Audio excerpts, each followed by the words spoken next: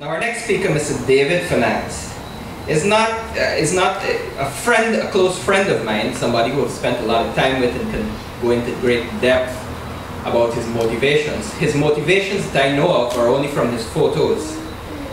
It's an old MC's trick to say to you when you don't know a person very well that needs no introduction. Well, I'm not going to take that lazy route, although I do believe in actual fact this is one of those cases where that applies. David's photos, which I'm familiar with,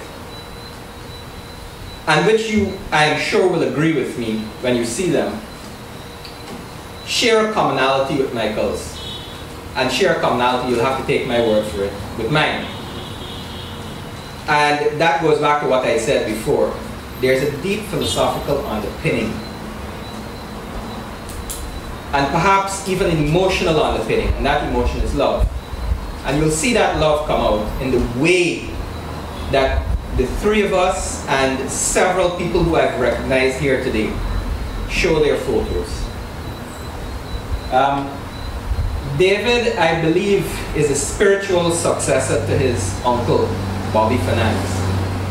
And for a long time, at least for as long as I can remember, when anyone spoke about photography or photographers in Guyana, it was Bobby Fernandes or David Fernandes. And with that in mind, have a look at David's photos and you will see why that is justified. Please enjoy.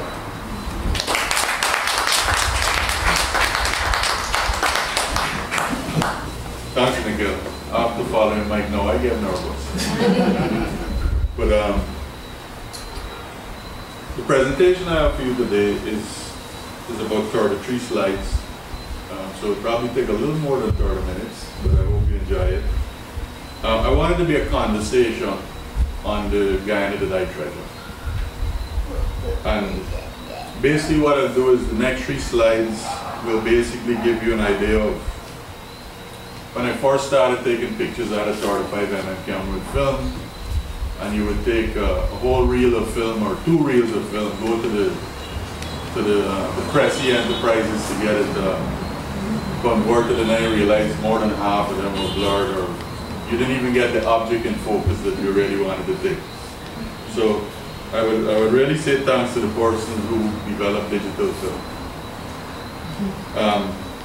After that, we'll go towards the Rupununi, to the south of Guyana.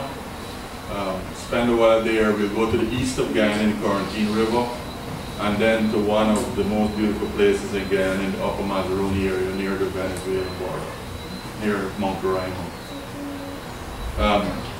Next slide. This slide is the only slide you'll see the photographer